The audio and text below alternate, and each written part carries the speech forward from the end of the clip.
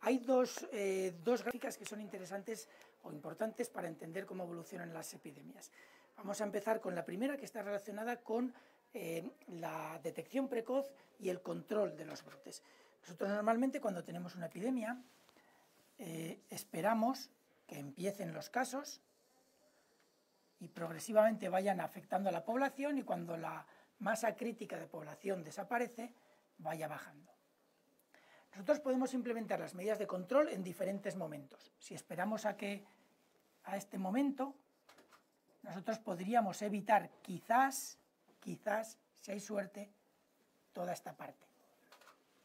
El objetivo de la detección precoz, que es siempre la parte importante al inicio de las epidemias, es actuar aquí.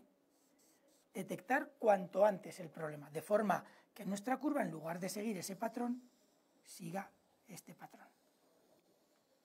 Este es el objetivo inicial, y por lo tanto lo que eliminamos de epidemia es también todo esto. Esa es una de las curvas que tenemos que entender. Hasta ahora nuestro objetivo ha sido esta actuación.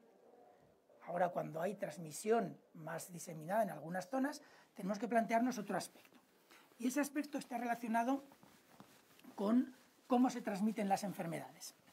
Yo creo que la población ya conoce un número que hemos hablado varias veces, el número de reproducción. El número de reproducción lo llamamos normalmente R0.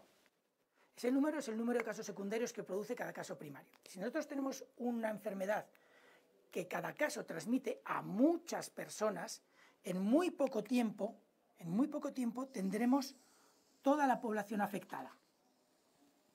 Y la epidemia, sin que hagamos nada, va a tener esta forma, muy aguda, muy picuda.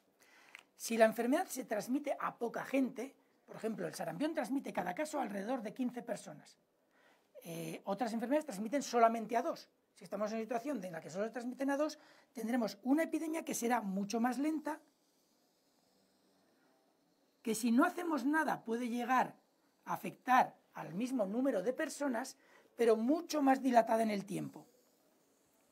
Si yo tardo 2 días en implementar las medidas de control, en esta epidemia los 2 días puede ser ya aquí.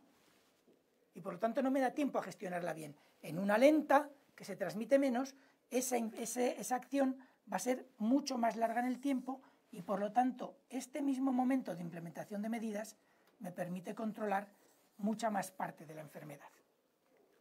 En este caso, cuando ya hay transmisión comunitaria, lo que nos interesa es que ese número de casos secundarios se reduzca lo más posible para alargar ese periodo en el que puede haber casos y que podamos reaccionar antes de llegar a este momento.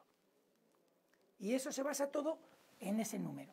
Si yo sé que una enfermedad transmite a 2 personas a partir de cada caso original, lo que tengo que conseguir es que ese número 2 se convierta en un 1 o menor, de forma que cada caso no incremente la curva, sino que la mantenga en una línea horizontal, o en caso de que bajemos de 1, desaparezca.